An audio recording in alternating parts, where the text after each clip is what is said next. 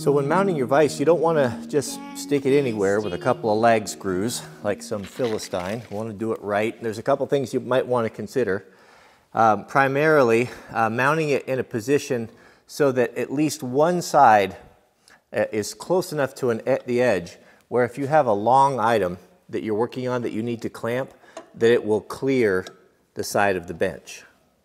Just like we have here with this long screwdriver. Because what I've found in the past is when I had long items that were, 4 or 5 feet long, is if the vise was pushed back like this, they ran into the table. And that was always kind of a hassle. Now, with a metal bench, a metal top, that's not such a big deal because, it doesn't matter that if you're close to the edge. But here with this, with the wood, we have to be a little bit more careful. We want to get as much as possible. So what I'm going to do is I'm going to hold it back off the face a little bit because this is kind of a rare thing. It's not something that happens all the time. But if you do run into it and you need to do it, then you can turn your vise off to the side and you can clamp something all the way to the floor.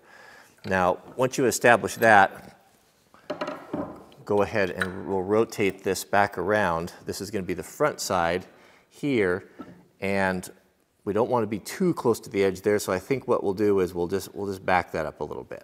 Just give ourselves about, an inch or so, and then double check that we can indeed clear here. Because this here, I'm not too concerned about these being so close to the edge because these are the ones, these bolts are going to be going down hopefully through the leg. And that's going to be giving it strength. This just keeps it from lifting a little bit, but there'll be a ton of strength here. I didn't think to buy bolts for this, but if you do want to buy them, you're going to want to buy 4.5 inches. Should do it. One thing that's kind of handy, you can just, to get by in a pinch, there's nothing wrong with it, is to get yourself a piece of all thread, a couple different sizes, and to just have a handful of nuts. That way you can make your own bolts, whatever length you want. So that's what we'll do here. I've got this 1/2 inch all thread.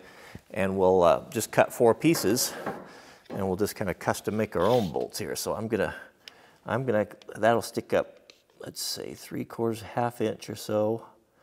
So I'm gonna cut these at 5 inches, 4 at 5.